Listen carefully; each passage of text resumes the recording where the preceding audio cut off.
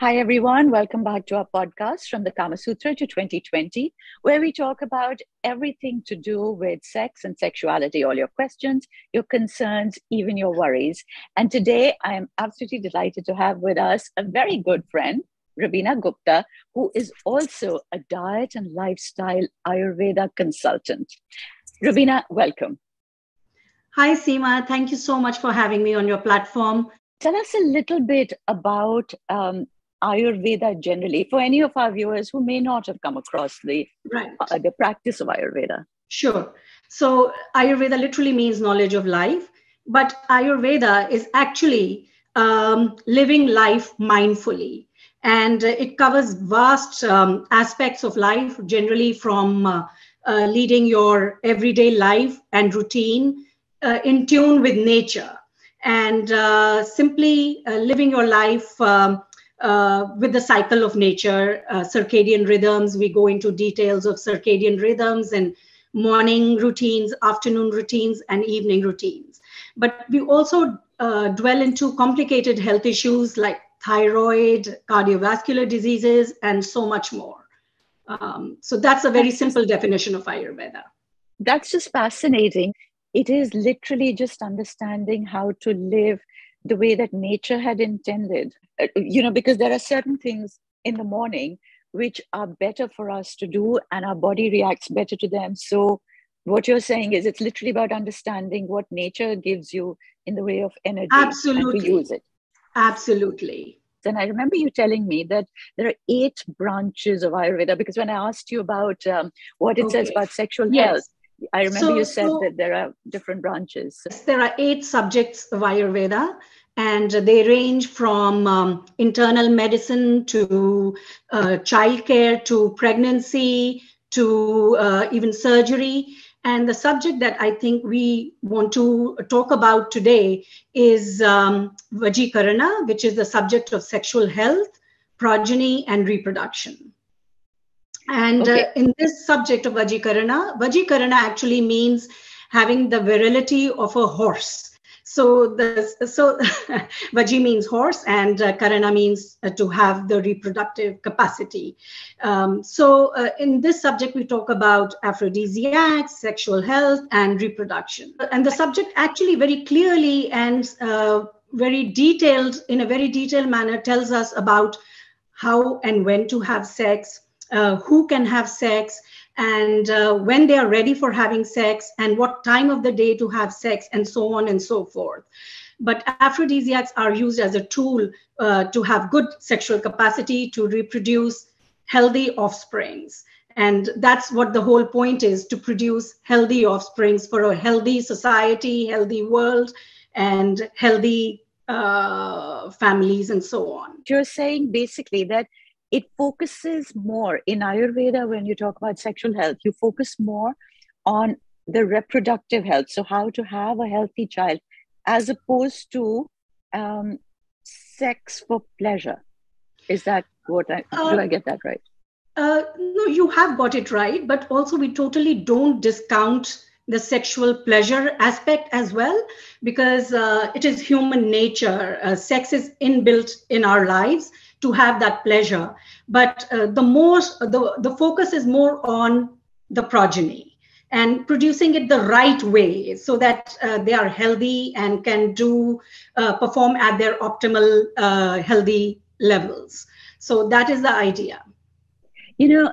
That's just fascinating, because I get a lot of people asking about what's the best time to have sex if you want a child. How do you make sure that the child is going to be healthy, etc. And I mean, I even get people saying that, if you're thinking about certain things during your pregnancy, is that going to impact the child totally? Will that become part of their thinking, etc.? So tell us a little bit more about how this works. Okay, so I think it is important to address how the body functions when it comes to reproducing in a very healthy manner. So what we have in Ayurveda is what we call dhatus, which means tissues in English. But dhatus literally means that which holds or that which nourishes. And we have 7 dhatus in human body. And I can quickly go over them because it is important to talk about dhatus, because that ultimately leads to good health, and good health ultimately leads to good sexual life. So what we have, what is rasa, which is the plasma, rakta is the blood, which leads to muscle, which is mamsa, and then we have medhas, which is fat, leading to asti, bone marrow, and then shukra. And shukra is the dhatu of sexual capacity and of your sexual capability. And once all these 7 are in good functioning order is what we get ojas, which is vitality and which is our immunity, the immunity of the body. So let's talk a little bit about these and how they feed into our sexual wellness. Yeah, absolutely. I just want to point out and say that I love this point you just made, Rabina, because we keep saying to people that good sexual health is not just like, it doesn't just drop out of the trees. It's not a separate thing. It's part of the overall good health of the body. Absolutely, Seema, because people think of sexual ability as a separate entity, to be honest. But sometimes maybe because we had such hurried paces of life or hectic pace of life, we forget that actually what leads to sexual capacity is your overall health. And we need to focus on every aspect of life. So it's not just the dhatus, and how the dhatus lead into the sexual health of an individual. We also need to address the 3 pillars of life, Seema. And according to Charaka, who was very respected, who is a respected authority on Ayurveda, talks about 3 pillars of life. Ahara, which is food, nidra, which is sleep, and brahmacharya, which literally means celibacy, but it is actually misinterpreted many times as abstinence. So we can talk a little bit about all 3 of them in detail, just to touch upon how it affects our overall life, overall health, leading to, again, sexual wellness. So nidra literally means sleep, which means not only when we sleep, is the quality of sleep, and it is the energy of our nervous system. If our sleep is good, we are able to function properly in every aspect of life. And then we come to ahara, is what we eat, is the diet, is the food. And it's just not the food, it's also what we take in through our sense organs. What we see, what we hear, it's all digested accordingly in our body, and that's how we react as well. So it's very important we take in the right that's how our response will be. Yeah, that's amazing. I've never really thought of that. I'm sorry. I know you're going to tell us about brahmacharya in a minute, but I just want to make a point of saying that this is what you just said here about the fact that ahara is not just food that you take in, the food of the mind, the food of the eyes, the food of all the senses is equally important. And we're constantly trying to say to people that, the overconsumption of porn, what it can do to you, etc. So I hope people actually listen to this particular point because very, very carefully. It is what we call the energy of metabolism, digestion, and body and physical energy. It is the energy of pitta, as we call it. So we have to be careful what we consume in every which way. And then we come down to brahmacharya, which is often misinterpreted as being celibate. But it is also about, sex has been built into our life. So it is a sense of joy and pleasure. And there's nothing wrong in having the joy and pleasure. But it's also about not overusing, misusing, and abusing a certain aspect.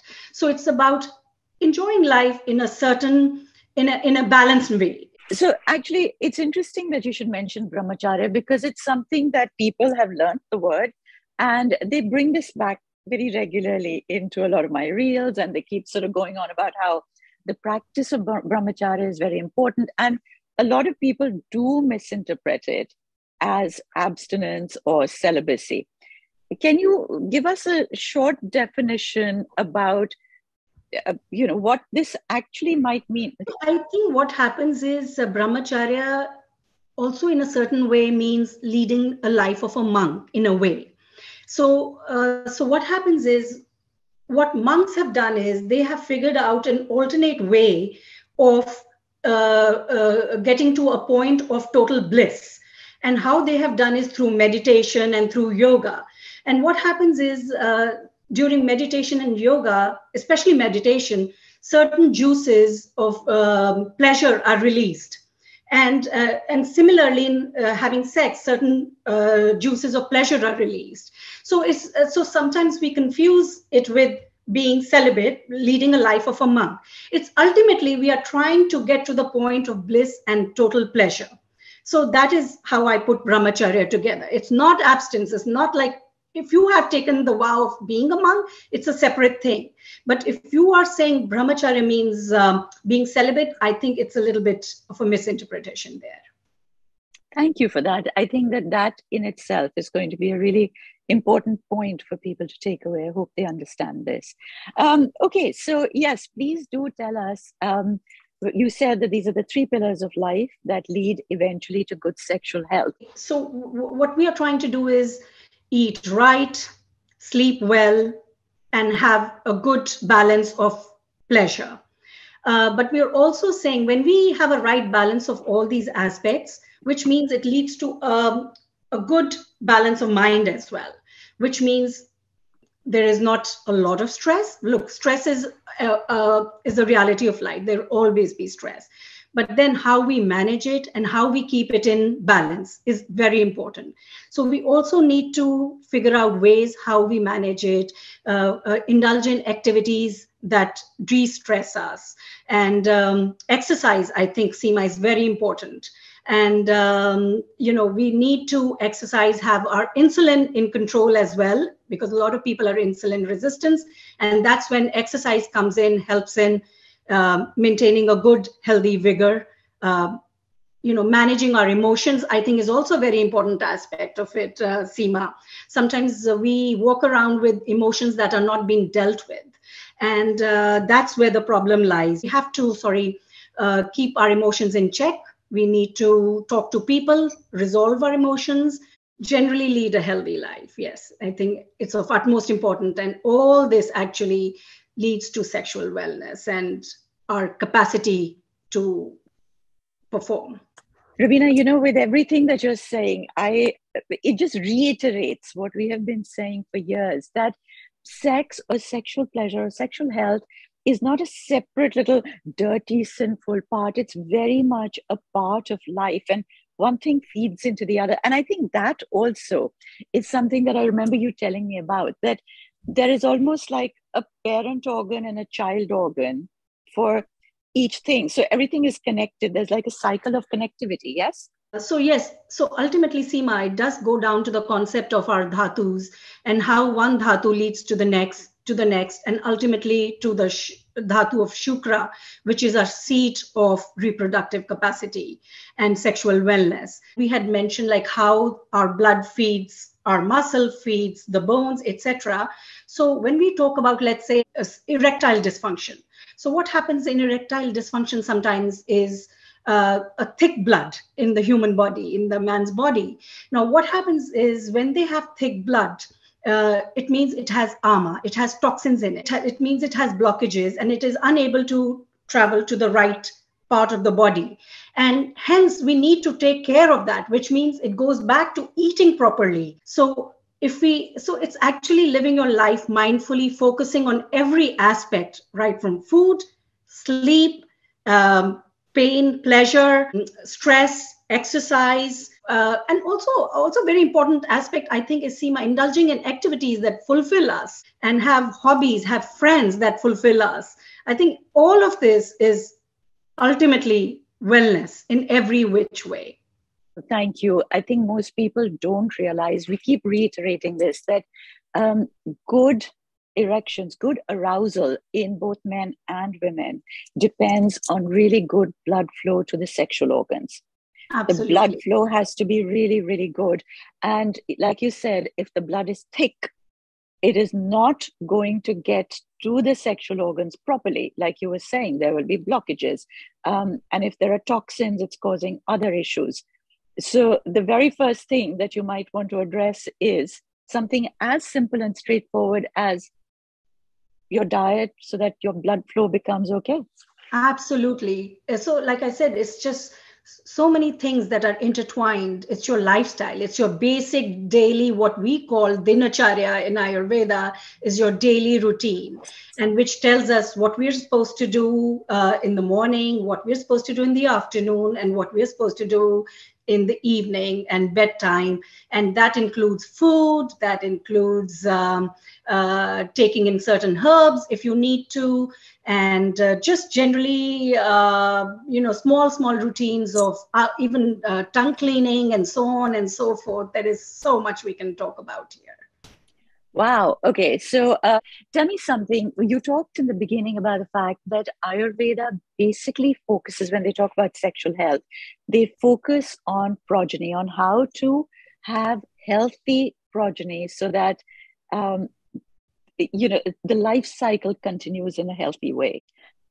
Rabina, can you give us some advice on this idea of how to have really good sex in order to produce really healthy progeny?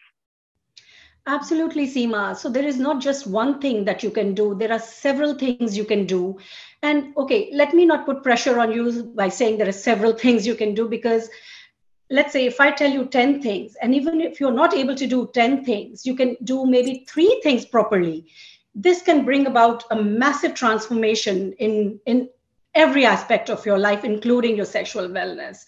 So when I say sleep on time, it's just not like just going to bed. It means like what time. And 10:30 p.m. is the best time to sleep. Tuck yourself in bed. And how you wake up, when you wake up in the morning, the quality of your sleep, good nutrition, which includes actually no smoking and limited alcohol. I won't say no alcohol. Exercise, avoiding stress, figure out ways of dealing with your stress, uh, resolve any emotions that bother you, keep them in check, seek advice if you haven't tackled emotions, limit sugar intake, hydrate, do yoga. And lastly, indulge in activities that fulfill you, that make you happy, that give you joy every single day. I think that's the best aphrodisiac, if you ask me. So, yeah. I agree with you. I think all of those things that you said are the best aphrodisiac, because people don't also realize that it's the level of comfort and relaxation that you need to have before you have sex for it to be good sex. It's a state of mind, like they say. So, and also, realistically, even if you can't do all of these, try to do 3 a day and see, it does make massive, it can bring about massive changes in by doing even the simplest of 3 of these things that I have mentioned here. Tell me something. I think one of the biggest problems in today's world is unresolved emotions. We have so much noise around us, and I'm not just talking about physical noise. I'm talking about the overstimulation, whether it's the television, whether it's social media, whether it's just everything around us is just so loud that it doesn't give the brain enough time to just calm itself down. It doesn't give us, I mean, I find that there are days when I'm almost frazzled. I'm like, I feel like I'm running ragged because we all do a lot of things and we could easily go from one thing to the next quite calmly, but we don't. Yes, We Seema, that's where I would suggest, like when you feel that way, it's just that when you have to mindfully tell yourself that you withdraw all your senses, go within, take your time, and just let them not play a havoc on you. All these emotions, they, like you said, they overstimulate you. You just need to go within yourself, quieten the senses, and do what you do best in your time. Maybe even read a book or do some breathing exercises that can help you. And also there is something about willpower. I would like to talk about willpower here. It's very easy to go into and get caught into the frazzling lifestyle that you have or may have. So you just need to have a little bit of willpower, a little bit of discipline. When you have to use your willpower for your discipline, it's a problem. It should just come naturally to you, and that again, it'll come to you with practice. Willpower is a strong, strong thing. It can do loads for you. Very true. I find that to everybody out there, I'm going to admit I need to use a lot of willpower for my discipline. So I need to change that about myself first, don't I? We all do, Seema. I think we are, at the end of the day, simple, normal human beings. But to try is our duty to ourselves. It is indeed. Certainly having reached a certain age I'm now going to be 61 this year. And I think that the best thing that a lot of people will say, or the best thing you can do for yourself is to stay healthy.